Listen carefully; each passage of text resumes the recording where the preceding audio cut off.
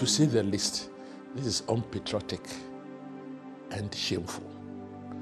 It is because if he gathered Ghanaians, call it Ghanaians in the academia or Ghanaian professionals, Ghanaian businessmen, and he talked about matters of concern to him, I'll have no problem. He's a former head of state and therefore a very important opinion leader. But to gather foreigners and try to paint Ghana black is just not acceptable. What is he really after? What does former President Mahama want to portray? Why does he want to paint Ghana black when indeed there is nothing to paint black? There was some violence.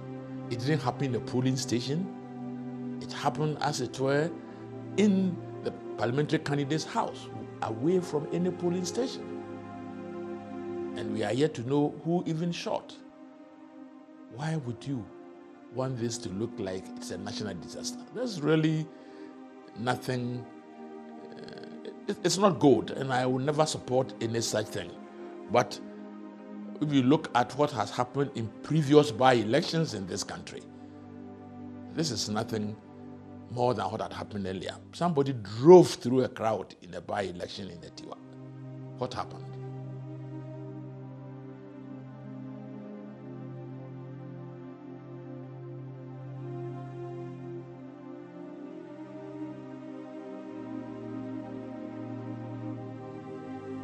Of course it does, particularly when he did it with foreigners.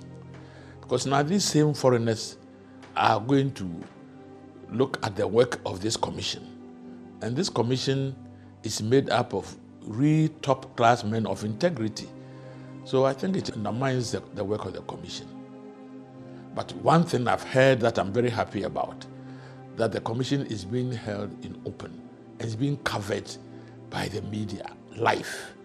Therefore, Ghanaians will get to know exactly what happened. When we came from Brazil, he set up a commission under an appeal court judge. And to me, it was the right thing he did. And therefore, for Akufo-Addo to do the same when there was a problem, and for him to condemn it is just inconsistency. It's contradictory. Unless he didn't understand what he did some time back. If he understood it, Akufo-Addo is doing the same, and rightly so.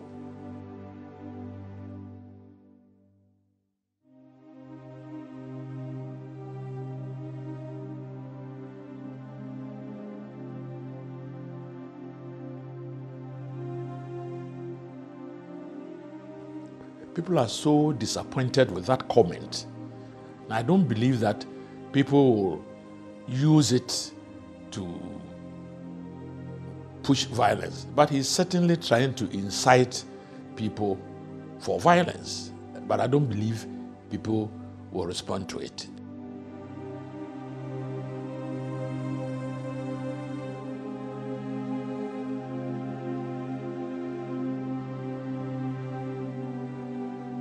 But the president has made all efforts to bring peace to all parts of Ghana. Finding a solution, a lasting solution between the Abodus and Andanis in Yendi, to me was a very big achievement politically.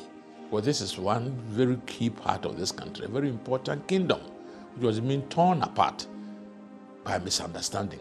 He did everything he could to resolve it, and he succeeded in resolving it. The committee of the eminent chiefs was not established by him, but he continued it to a successful end. And it gives you the nature of Akufo-Addo. It tells you who he is. He's a go-getter.